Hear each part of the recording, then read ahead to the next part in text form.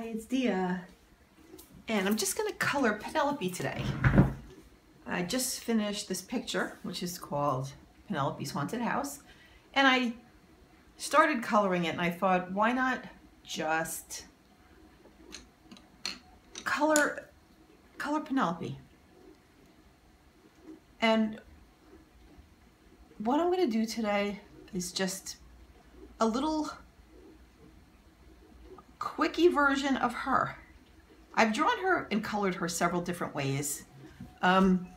She's had black hats and she's had white hats, but my favorite version of her has a purple hat.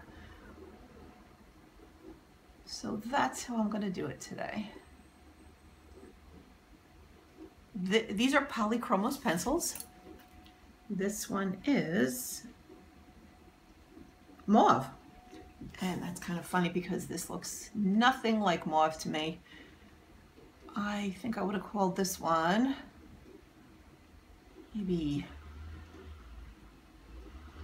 violet, although that's violet, which is clearly a different color from that. So yeah, that's not in my cards, naming the pencils colors, but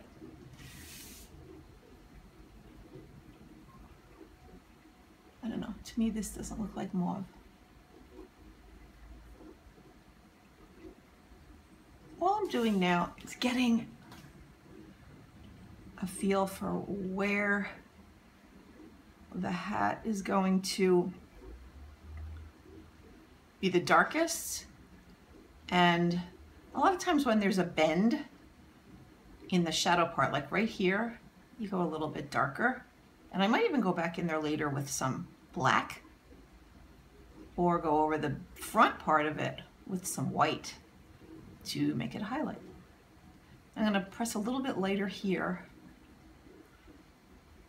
just so it stands out from the rest of the hat, because this part of it's tipped over.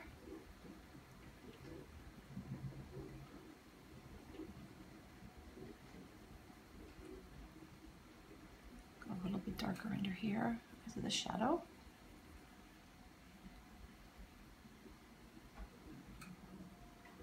Leave a little bit light over there also because there's a bend, so maybe there's a bend upward in that direction. I'm going to leave that band. I'll probably color that either green or maybe like a periwinkle blue so it stands out.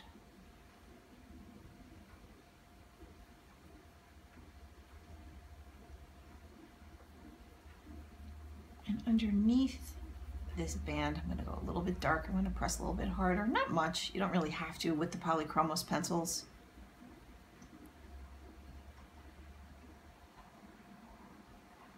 I'm going to go a little bit darker right here because it looks like there might be a natural bend in the hat. And then go lighter next to it, you know, for a wavy effect.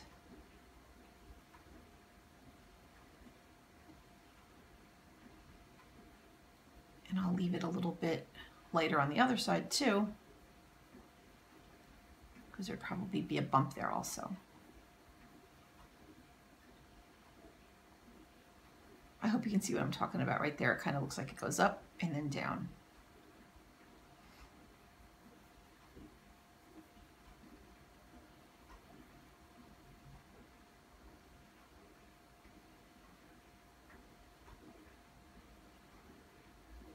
And make the edges of the hat a little bit darker.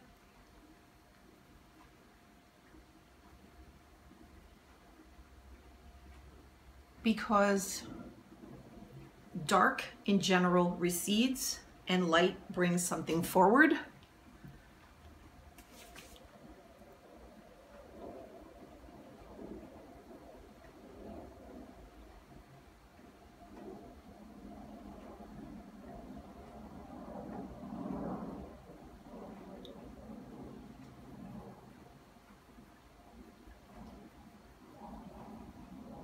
So, right, leaving it lighter in the middle, darker on the edges, gives it a rounded appearance.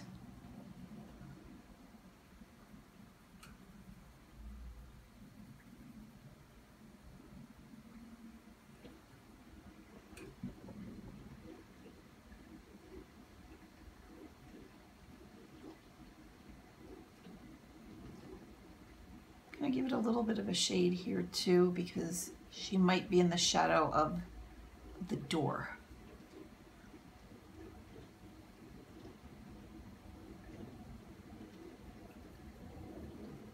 Now I go back and forth when I color. Some people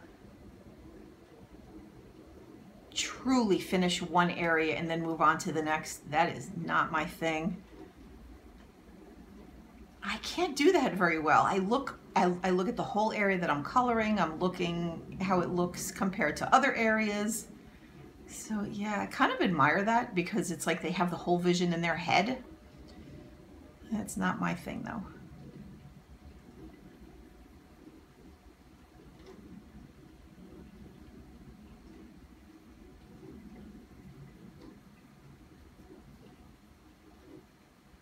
Now these two little areas right here are the underneath part of her hat. And I could make them black like a shadow, but what I think I'm gonna do to make it stand out, because behind her in these areas it's gonna be dark, I'm gonna make this kind of like an acidy green so it stands out. And maybe it looks like it's lit from underneath. Because see over here, it looks like there's a glowing, funny greenish light coming from under. I could even put a little bit of that light on the edge of the hat.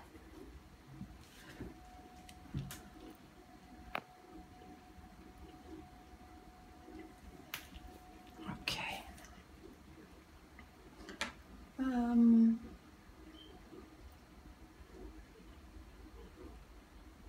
I think I'm going to make her hair black, but with almost like a real mauve, or my version of mauve, or even a little bit fuchsia highlight. So as soon as I can find that color. Oh, and by the way, this color was and is cadmium yellow lemon. Also Polychromos.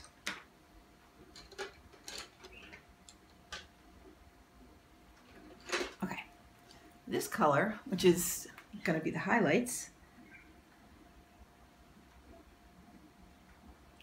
is crimson Polychromos. So I'm going to put the highlights in first. I'm going to push pretty hard because I want them to be bright.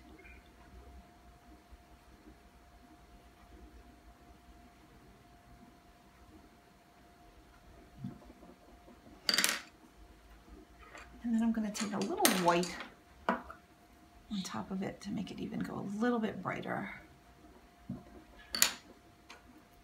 Now this is a Prismacolor black. And I'm going to do her hair.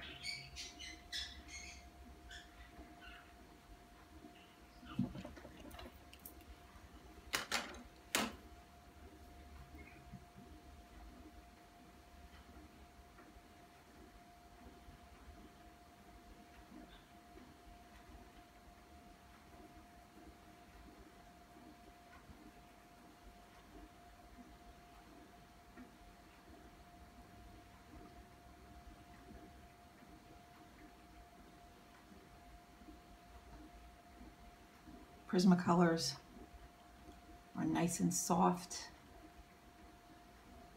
and they blend so well.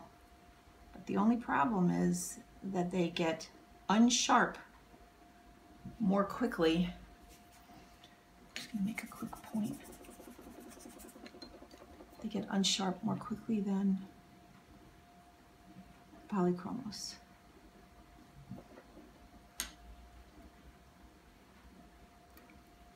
Take a little white and blend it.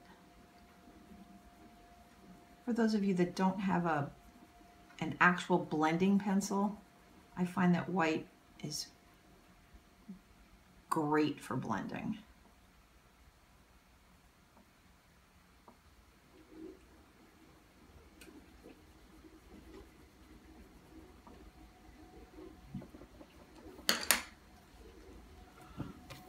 checking to make sure it's still focused. Okay, now I'm gonna take a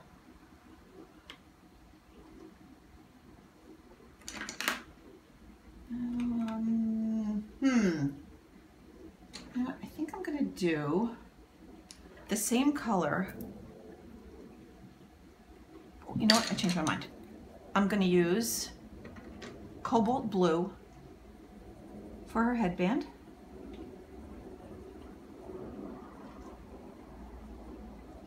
Again, darker on the edges.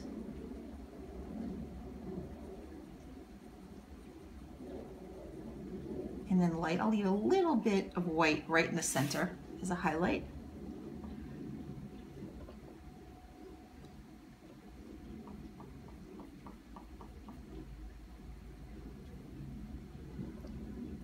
Now, I've done Penelope's face green. I've done it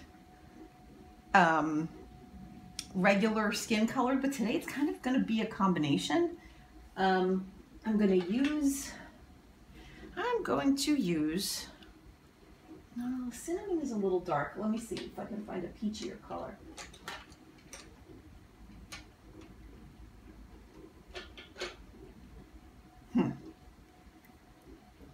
Okay, here we go. Light flesh. I'm going to start on the edges.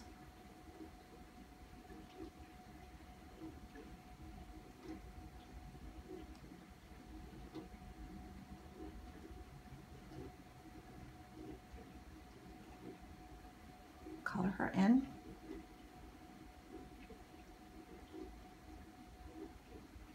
Get her neck, get her little hands. And I'm going to use a little bit of this green again, the cadmium lemon, underneath her chin to make it almost look like there's a reflection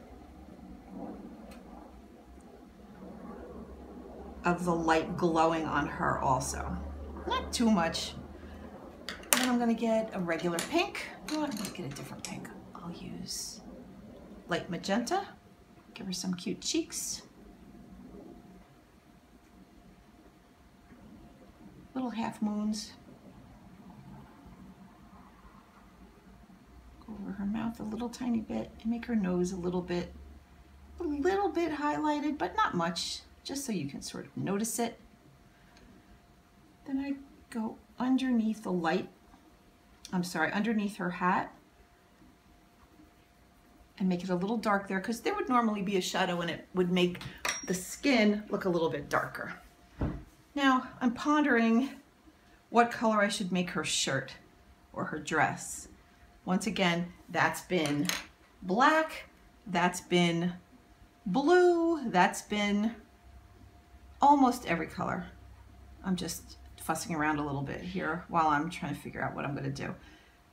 Today, I think her dress will be gray, just for a change. So what I'm going to do is start out with cold gray, kind of appropriate. And I'm going to go lightly over the whole area because this gray is so light that we'll be able to make shadows over it without it needing any erasers or even highlights. Okay, now I'm going to go one shade gray darker, or maybe a couple of shades. In my eyes, it's one shade. Oh, this is warm gray 5. Okay, so a little bit of shadows there, a little bit of shadows on the edges, because once again, the bodies do have a rounded shape, they're not flat.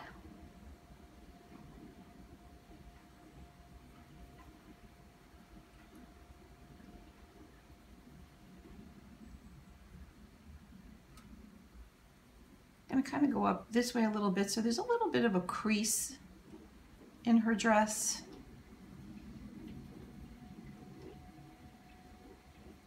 Give you a little bit of creases under the arms. I'm not going to do too much just for the sake of the length of the video.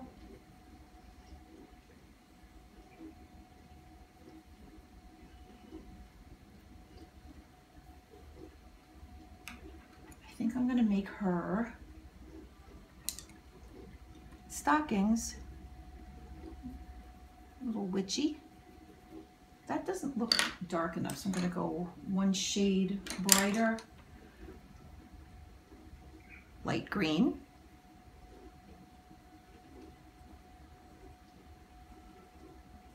Once again, these are all Polychromos. And then I'm going to take a darker purple. This is blue violet.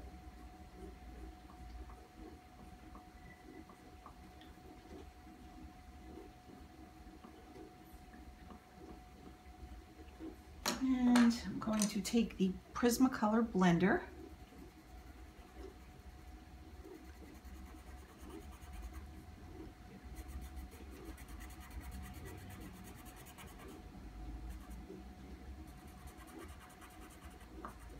And blend in her dress. Now I'm looking at her face a little bit closer. She probably could use a little more shading.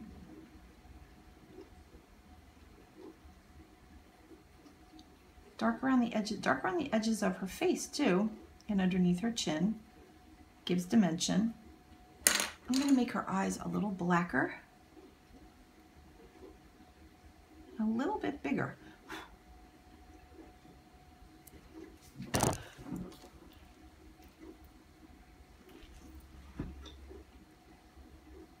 I'm going to take the black and go underneath here, underneath the little band. Do some on the edges and some underneath the edge of her hat. Blend it in with that acidy green. And give her little eyebrows too. They're very light. I like that, that's cute. Now I'm just kind of fussing around.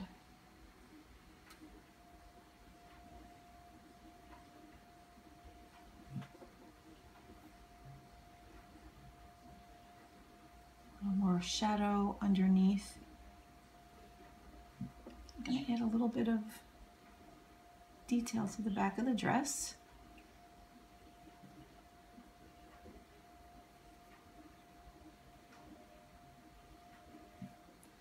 And I'm going to take the blender and blend her hat.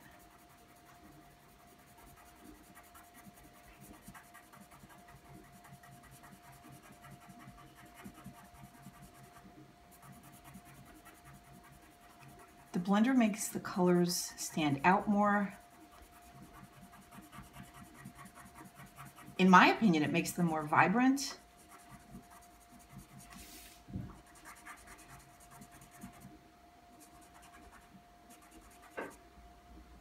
That probably has a little bit of the blue and the purple on it, so I'm just going to add it to her shirt. And then I'm going to take a gel pen. I love this gel pen. It's a Signo Uniball. And I'm going to add some extra highlights. I'm going to add a little dot in her eye. Well, each of her eyes, I should say. I'm going to add some highlights on her hat. In the center here.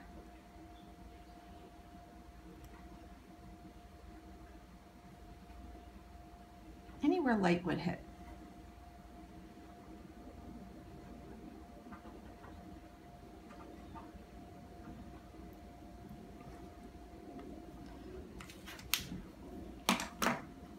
So there's, whoops, sorry about that. There's a quickie demo of Penelope. I'll be doing more. I'll probably finish this video, I'll probably finish this picture on video for anybody who wants to color along with me. This is the actual first time that I'm coloring it myself.